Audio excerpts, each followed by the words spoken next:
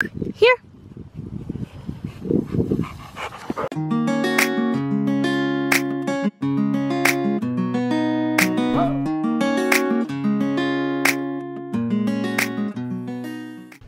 What's happening, raindrops? It's rainy days. As you can see by the title, I'm gonna have a very special guest with me. Say hi, Raja. Say hi, Raja. Okay, all right. Okay, all right. Mama's trying to vlog. Okay, but anyways, this is my baby boy, and he is about to be 6 years old, and we're gonna be playing outside today. But more so fun for you guys who tune into this video, I'm gonna be showing you how to train. Sit down. Good boy. I'm gonna be showing you how to train your dog just like this, and so he's calm and docile, he or she, and you'll be able to have fun with him as well. All right, okay, oh no. Aw, he's a baby. A lot of quick, easy, fun tips to play with your dog outside, but also be well behaved. Don't be concerned about him running away. Don't be concerned about him, you know, getting into stuff, digging holes, craziness that a lot of dog owners I know are concerned about. So today we'll be doing a lot of fun stuff, having a lot of fun running around, but also working on those commands and teaching him, you know, how to still be obedient. I've had Raja since he was 8 weeks old, and he flew here on a plane as a pup. You guys might have seen his breed in the military. They're working dogs. The Army and the Air Force actually uses his breed, as well as agencies. Yeah, this guy is definitely a working breed. And right now he's being a baby. You ready to go outside, Baba? You ready to go outside? Oh, I know. The kisses. The kisses. Say hi. Say hi to the people. Say hi, raindrops. So, anyways, stay tuned, you guys, and enjoy the rest of this video. And don't forget to like, comment, share, and subscribe. Bye. Say bye, Raja.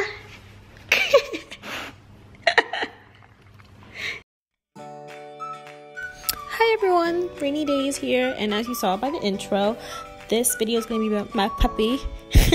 Not so much a puppy anymore. He's actually going to be 6 years old in July, so next month on the 20th, and he is a Belgian Malinois. He's the best dog anyone could ever ask for, quite honestly. He's amazing.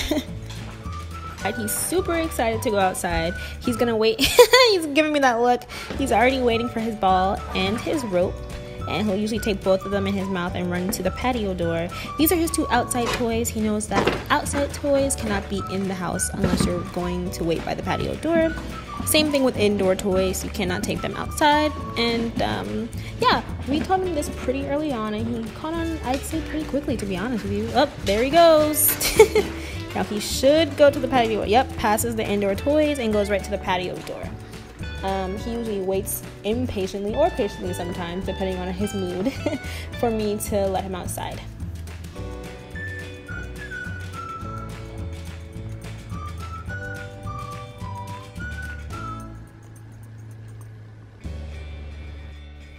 Whoa, slow down there, buddy. There's still a screen door. Let me get that for you. And here we go. He's like, freedom. Yep, we have a lot of room in the backyard for him to run around. He loves it out here, especially when the weather's beautiful. He could spend hours outside. This dog has an incredible amount of energy. Yep, and there he goes, under the shady tree, his favorite spot in the yard, the shady tree. And yeah, he's just chilling with his ball. I usually let him just max and relax for a couple of minutes before I start running him around. Oh, and it looks like he's ready to go. So the first thing we'll probably be doing is, okay, and he's taking a potty break. Stay tuned. Hey guys, so the treats that I'll be using today are rotisserie chicken flavored. They have, as you can see, wholesome ingredients, no cornmeal, because cornmeal makes your dog crazy and hyper and hard to train. Also, I usually take out 2, and then I usually split them in half and making 4 treats instead of just 2. And yeah, it allows you to, you know, kind of get more bang for your buck, and also, they last longer that way. Now, if your dog is at a different place in the yard than you want to call him over by his name and say, here, hold out the treat so he knows. Say, drop, whatever it is. Usually it's a toy. If you're in the yard, it should be right in front of you. If he's still far away from you, he should avoid the toys as he's coming forward. Call his name again and say, here.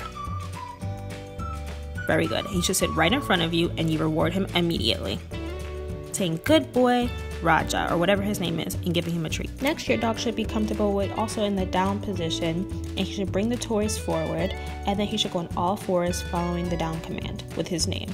Then if you want him to come forward and use the here word, use the here command following his name, leaving the toys behind, and he should sit directly in front of you. He shouldn't move, he shouldn't walk away from you, he should sit right in front of you. Then you reward him. Next is fetch, something I think everyone wants their dog to learn. It's going to be tricky at first, but it takes practice. He's going to drop the toy in front of you, you're going to say his name, and then he's going to leave the toys with you. He's free to run off as long as the toys are with you. You're going to kick or throw it as far as you can, and then you're going to call his name using the here command that we learned earlier by showing him the treat. He should drop the toys in front of you, and then he should stop playing with them, and then he should sit. After that, using the sit command, you're going to reward him immediately if he doesn't play with the toys. And then give him a good boy pat on the back. Let's say your dog is in close proximity of you when you want to throw the ball to him. We're going to teach him the away command. You're going to grab the ball. He's going to maybe run away a little bit, but if you want him to back up more, you're going to shoo him away with your hand using motions and then say away in the dog's name. So away, Raja. Then he's going to get ready in his down stance, and you're going to throw or kick the ball on 3. And then he's going to, whatever that was, a catch, I guess. And then he's going to bring it to you, but he should still drop the toys in front of you once he's got a grip on them. Oh, come on. And then he should sit after he drops the toys in front of him, and then you're going to reward him with a pat or a treat, or both. Next is playtime. Yes, Raja loves his tug of war. He loves his crazy rope, and he could pull on this thing all day, as you can imagine. My dog is 72 pounds and very muscular, and he's such a working dog, and he absolutely loves beating me like he does every time in tug of war. So he could do this really all day, you guys. It's nice, the sun is shining. Sometimes I'll just do this with him for a couple minutes. I'll throw the ball around again, play fetch, and just kind of let him be him, expel all his energy and get it out. I try to take him outside, or my sister or somebody tries to take him outside as often as possible. Let him run around a bit and just be a dog. It's kind of hot out today though, so he was a little bit tired, as you can see here. The next command is going to be shake. You're going to tell him to sit up, and then he's going to automatically be pawing at your hand because he sees the treat.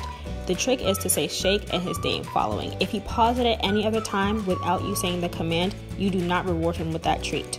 He's going to try to move, try to paw it again, there he goes, but you're not supposed to give it to him. Only give it to him when you say the command shake. Shake. Yay! Good boy. This is when you reward him. Next, we're going to learn how to wrap up playtime when we're going inside. We're going to use the here command that we learned originally. When your dog learns that you're going inside or towards the house, he may run back like my dog just did. But that's quite alright. You're going to call him again using your treat and your here command, and you're going to keep walking towards the house and not stopping until he follows you. Then he's going to wait by the door until you let him in, and we're going to collect the toys, and you'll see once we get inside that you immediately take the outside toys away. We're going to use the drop command that we learned earlier outside, and he should drop the outside toys right in front of you and no longer playing with them. You're going to immediately reward him for doing so because this is a really big deal. He played with these toys for about 30 minutes. And he's going to get some water. As parched as he is, I'm sure. We're going to put the outside toys away and again reward him with showing him that he can still play with his indoor toys. And there you have it, you guys. That's the best way to train your dog. In a few easy steps, I can definitely teach you how to do the inside version of this if you would like, after seeing it. Oh, I get a shake too. He's such a sweet dog, you guys. He's the best. Look at him. Oh, he's probably about to go take a nap. I think he's a little worn out from this hot weather today, but that's okay. If you like this video, please don't forget to like, comment, share, and subscribe. Bye, Raja.